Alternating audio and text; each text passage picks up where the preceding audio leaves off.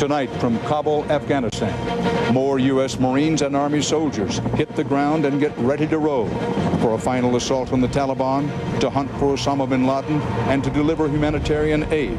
We'll bring you complete coverage inside Afghanistan. Also tonight, the life and death of a music legend, the Beatles' George Harrison.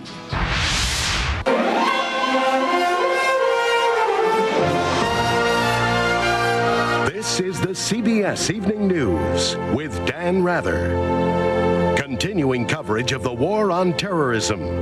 Reporting tonight from Kabul, Afghanistan, here is Dan Rather.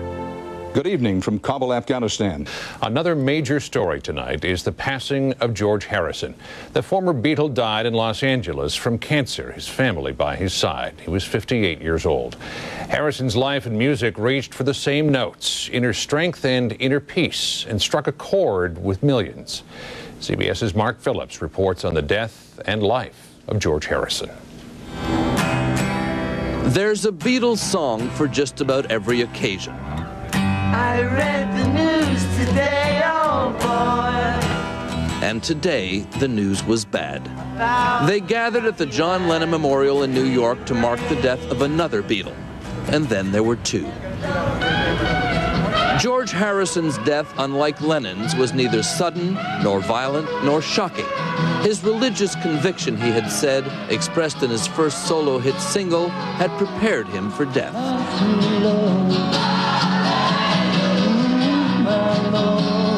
Of all the Beatles, George Harrison hadn't been the brash one, or the cute one, or the funny one. He'd been the thoughtful one, seeking not fame, but answers. The purpose of life is to find out who am I, why am I here, and where am I going. That's what we need answering. And Harrison, as his friends knew, had found those answers. I'm just privileged to have known him, and I love him like he's my brother. It was a very sad day for me and for a lot of other people. It's a big cigarette for a big man. George Harrison had had throat, then lung, then brain cancer. The cigarette gags, amusing when he was young, had long since stopped being funny. The man they called the reluctant Beatle is now getting the credit he is due.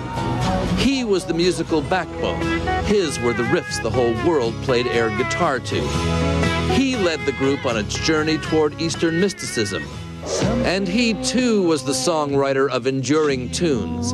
Even Sinatra called Something the best love song of the past 50 years. If the Beatles provided the soundtrack for a generation, Harrison provided the theme songs for his own life. All things must pass. It doesn't take long to be from 17 to being 57. 40 years just goes like that.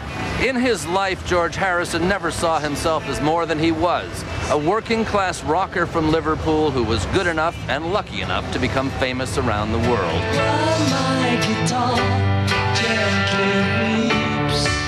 More than guitars are gently weeping today.